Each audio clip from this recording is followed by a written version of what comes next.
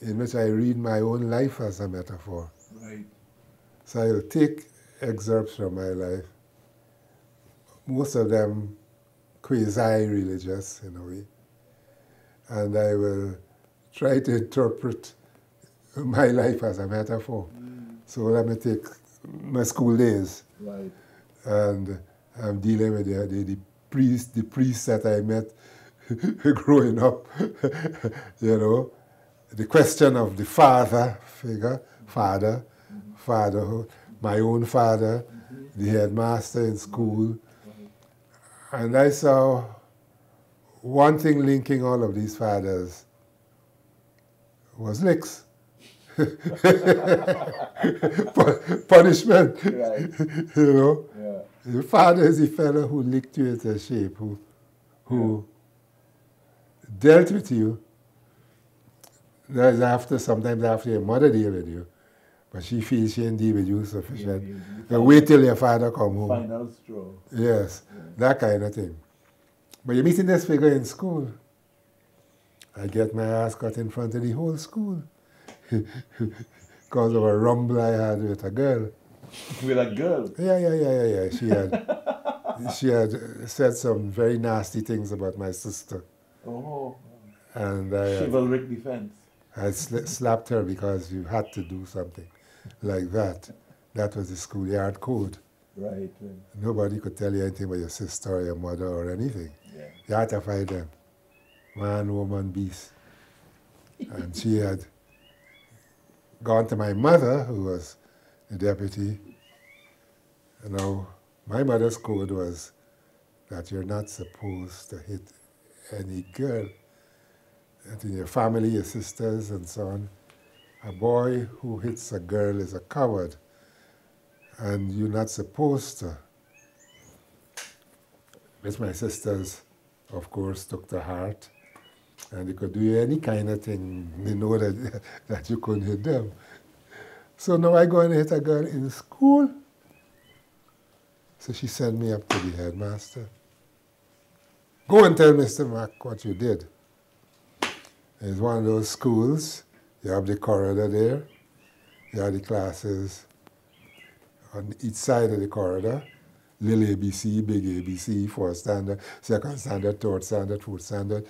You had the headmaster up on a stage with the scholarship class up in the corner, so. Fifth standard in the corner there. And you had a series of whips. You had tamarind, you had black sage, and you had wild cane. Well, I get a wild cane in front of the whole school. And I cry like hell. And I decided that I ain't talking to that girl for the rest of my life. I will not talk to her. You know, I'm very serious about things like this.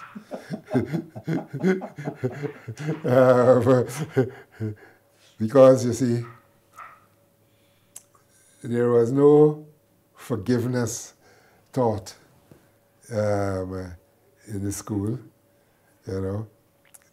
Every Monday in Lent, you went across to the chapel, which was next door to the school, and you had to say this prayer. You had to say the prayer every morning in Lent. Almighty and everlasting God, who hatest nothing that thou hast made, and dost forgive the sins of all them that are penitent, create and make in us new and contrite hearts, that we, worthily lamenting our sins and acknowledging our wretchedness, shall obtain of thee, the God of all mercy, perfect remission and forgiveness, through Jesus Christ our Lord. You have to say it every morning. And when you go across to the chapel and the priest, Canon Williams, is preaching, and his theme is forgiveness. And you have to forgive. And the boys especially, or you like to fight, or you like to curse.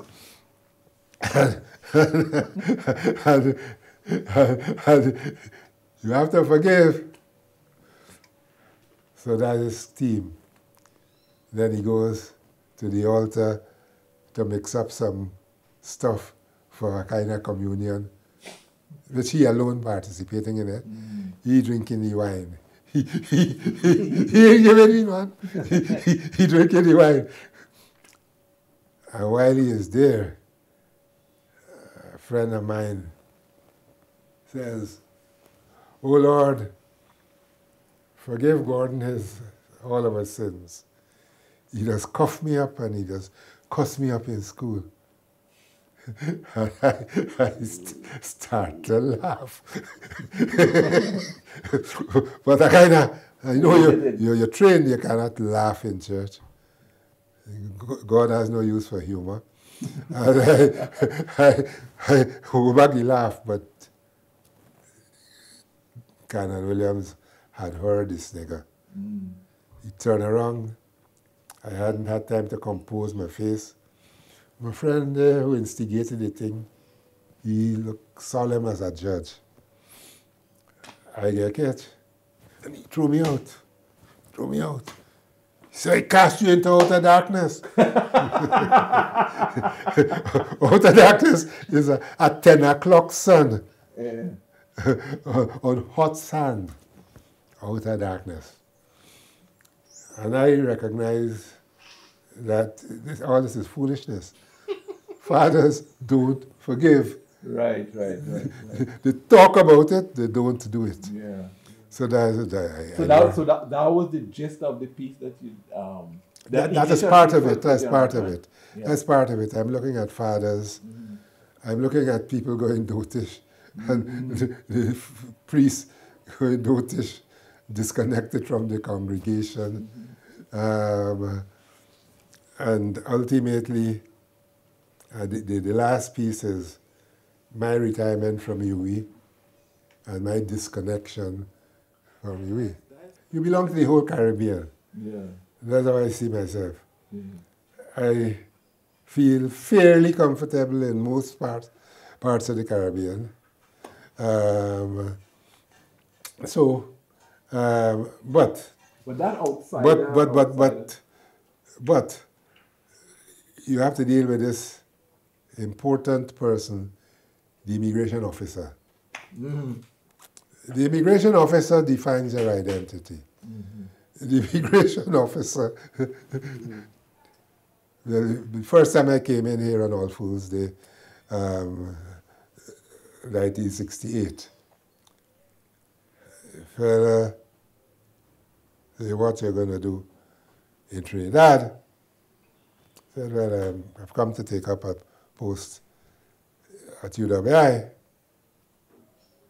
He said, "Where is your work permit?" I never heard of any such thing. Work permit. I said, "Well, I suppose they will organize that." From UWI, he said, I don't know anything about the work permit. He said, "You have 3 days or 4 days. You have to go down to the immigration department and get some little extension."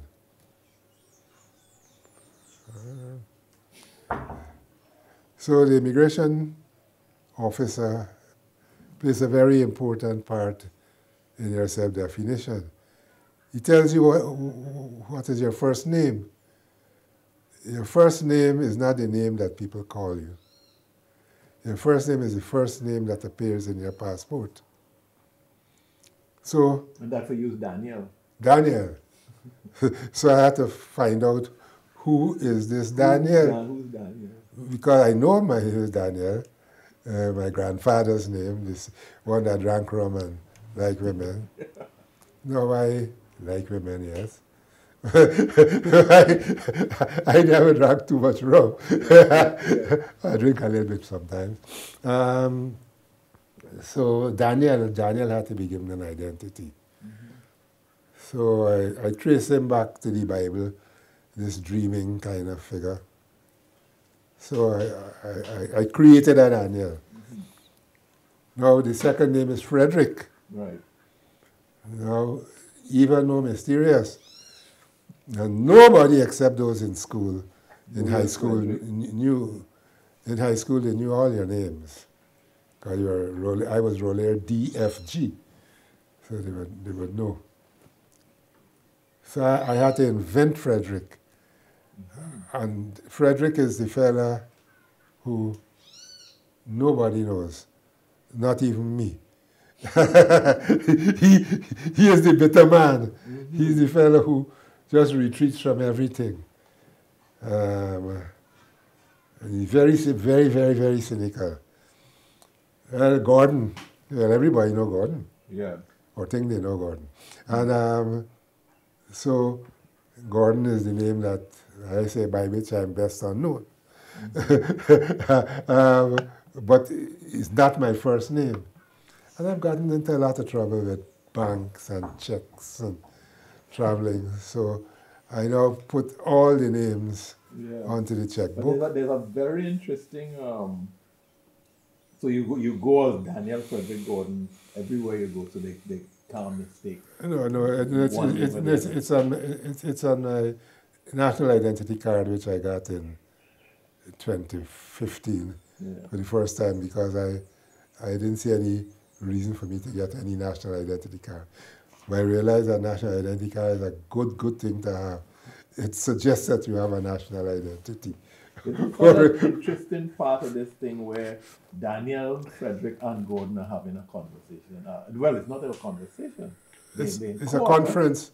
It's a conference. A summit conference. Right. Well, Manning, I felt that if Manning could have 2 stupid summit conferences in Trinidad. Yeah. So Daniel, Frederick, and Gordon decided they can have that too. And if they have any differences of opinion, they must work it out at the conference and come out with a unified statement to the public.